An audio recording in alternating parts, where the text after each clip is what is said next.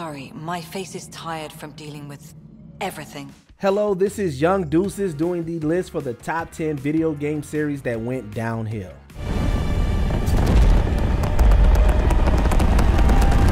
For this list, we'll be looking at notable game franchises that took a dip in quality and have yet to truly return to form. However, we won't be including games that killed their franchises outright. Which of these makes you the saddest? Know of any others? Let us know in the comments down below. Number 10, Halo series. Wake up, Chief. I need you. The Xbox and Halo began a beautiful, highly beneficial relationship between Microsoft and developer Bungie that lasted through 2010's Halo Reach, after which Bungie moved on to other projects. But before that release, a new studio was founded to take over the reins, 343 Industries. 2012's Halo 4 was a strong entry, even if it didn't quite measure up to the others. But things took a dip soon after. The Master Chief Collection had an incredibly troubled launch, marred by bugs and matchmaking issues. 2015's Halo 5 Guardians is seen by fans as the low point of the mainline series, especially due to its lackluster campaign. The long-awaited Infinite earned back some goodwill, but the franchise's peak seems to have long passed. Number 9, Mass Effect series.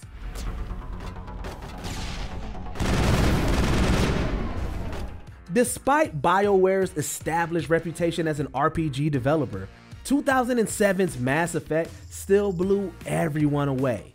The emphasis on player choice was monumental and intrinsic throughout the original trilogy.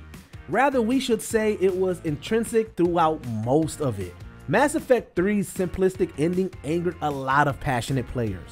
Some even organized the Retake Mass Effect campaign and drew the attention of government bodies over product misrepresentation. 2017's Andromeda, which was handled by a new team during a fraught development period, didn't do anything to smooth things over. The biggest impression it made on the public's radar consisted of bugs and laughable facial animations. BioWare is currently working on a new game, which we hope returns the series to glory. Number 8, Star Fox series.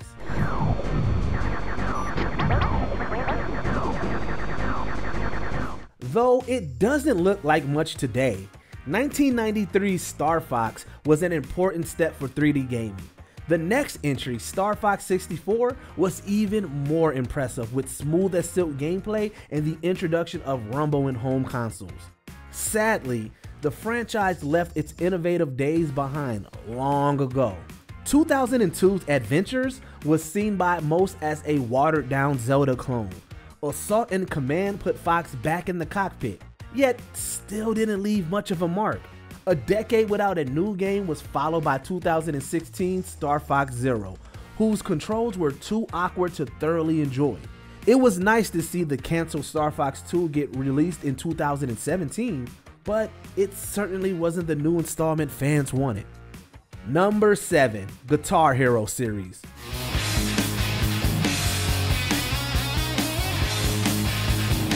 For a few years, we all subscribed to the fad of playing real rock songs with fake instruments, and it was glorious.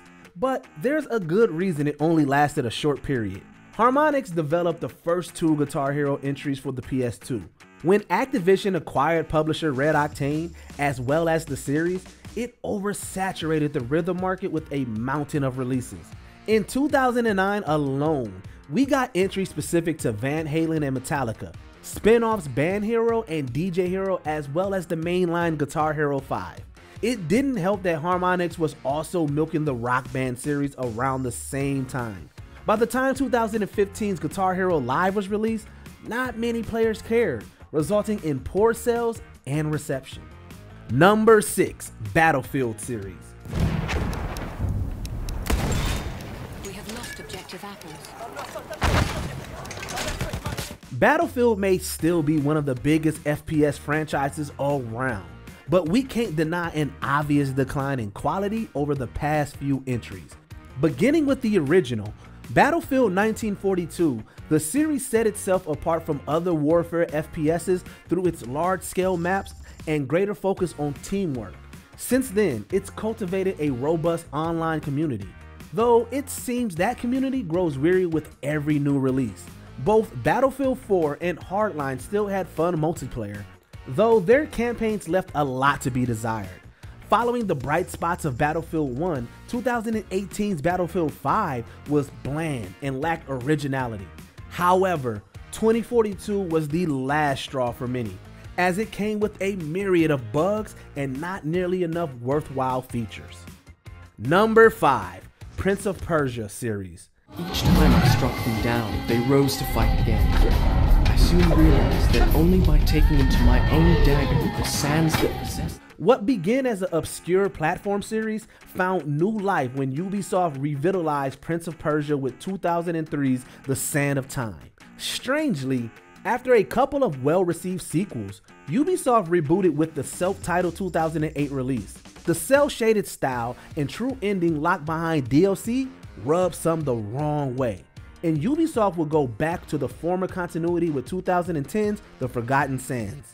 Neither this entry nor the 2008 reboot measured up to its predecessors. The success of Assassin's Creed, similar in both gameplay and tone, prompted Ubisoft to leave the Prince behind. Since then, we've only gotten 2 Endless Runner spin-offs for mobile. A Sands of Time remake was announced in 2020, but was delayed indefinitely following backlash to the trailer's visuals. Only the dagger can unlock the Sands of Time. No! Stop! Number 4. Medal of Honor series.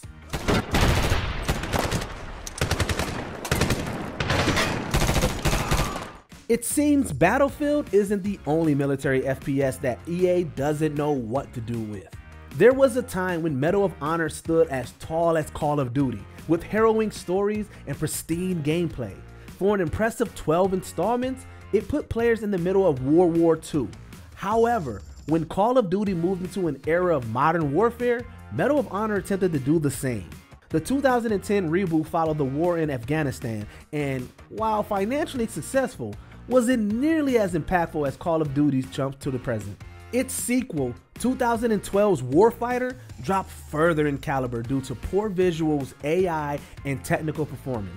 The series has since stayed quiet, except for 2020's VR title Above and Beyond.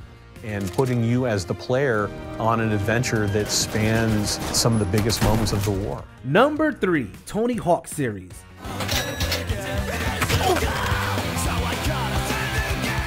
There will always be a soft spot in our hearts for the Tony Hawk's Pro Skater series.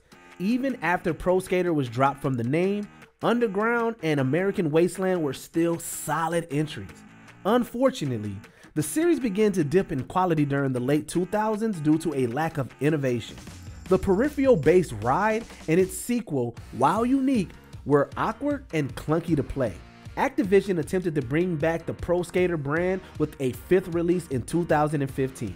But as it was a slapdash mess made only to retain the license, it was criticized accordingly.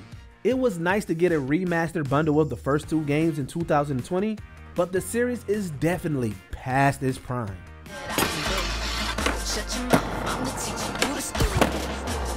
Number 2, Fable series. Don't tell me you've forgotten to get her one.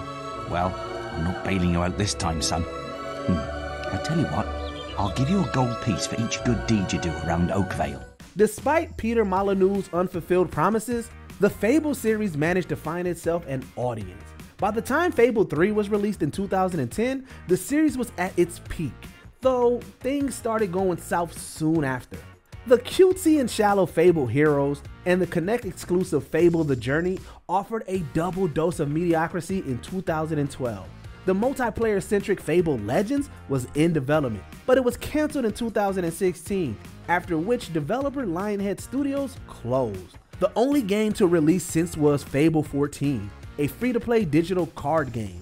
Microsoft has since admitted that forcing Lionhead to develop for Kinect was a bad call. Hopefully, it's much nicer to Playground Games, which is currently developing a new installment. Not all stories have happy endings. Before we continue, be sure to subscribe to our channel and ring the bell to get notified about our latest videos. You have the option to be notified for occasional videos or all of them. If you're on your phone, make sure to go into your settings and switch on notifications. Number 1. Silent Hill series.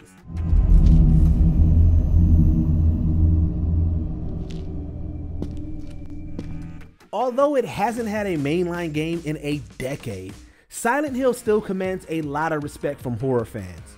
The franchise's quality dropped slightly once the entries stopped being numbered, though it certainly went out on a sour note.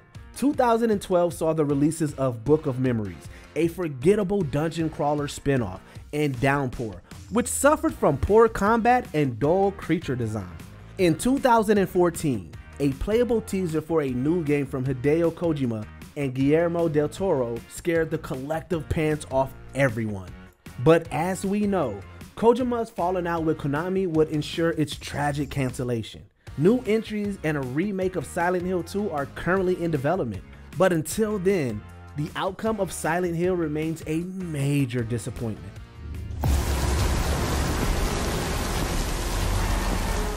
Did you enjoy this video? Check out these other clips from WatchMojo and be sure to subscribe and ring the bell to be notified about our latest videos.